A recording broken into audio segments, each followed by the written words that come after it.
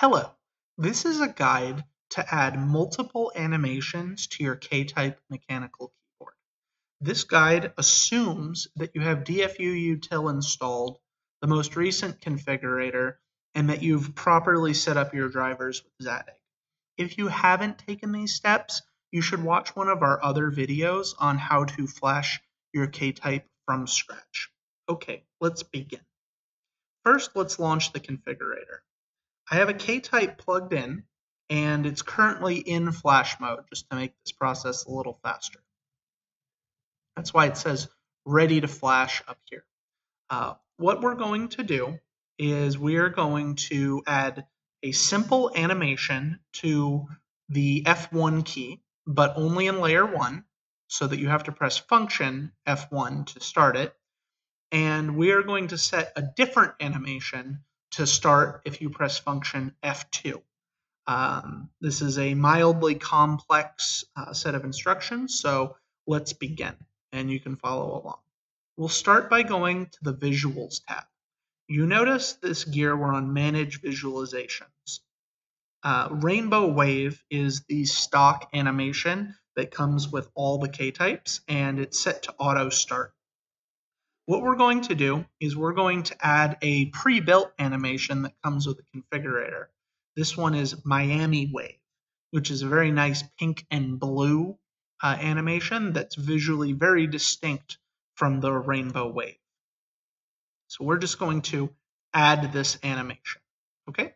If we click on this gear, you'll notice that we now have Rainbow Wave and Miami Wave, and we're ready to bind these visuals to a key. So what we're going to do is, you'll notice this is the base layer. This is where you just normally are typing.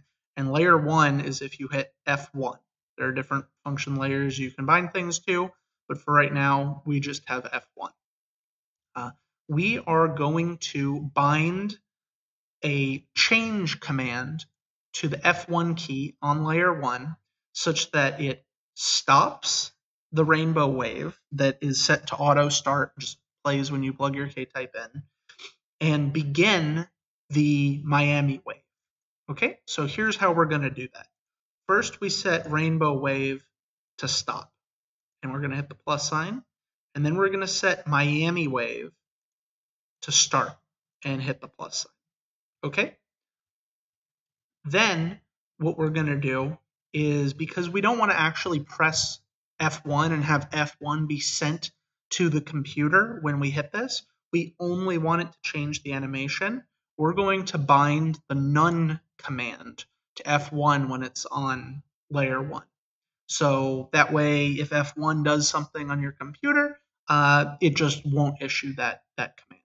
So let's go to the second one, F2. And we're going to do the inverse of what we've done before, which is we're going to have Miami Wave stop, and we're going to have the Rainbow Wave start. So, and we'll hit the plus sign. Make sure you do that so that both of these are added. And we'll do the same thing that we've done with the F1 key, which is make it do none, so that you don't accidentally press F2 when you hit function F2 to issue this command. What we've done now is we've set, and you can see it, that Miami Wave starts, or Rainbow Wave will stop if it's going. If we hit F1, and if we hit F2, Miami Wave will stop if it's going, and Rainbow Wave will begin. So what we'll do now is we're just going to download this, and we are going to flash it.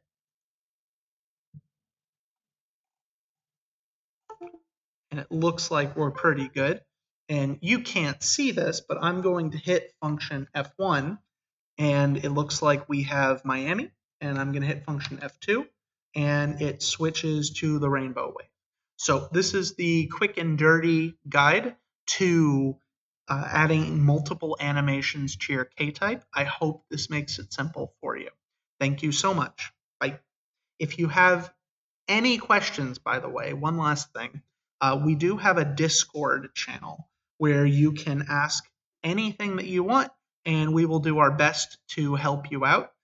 There's a link in the video description here, And we'd be happy to take a look at whatever your situation is and see if either ourselves at Input Club or a member of the community who knows a little bit more about programming custom keyboards than you do is able to figure out what's going on and point you in the right direction.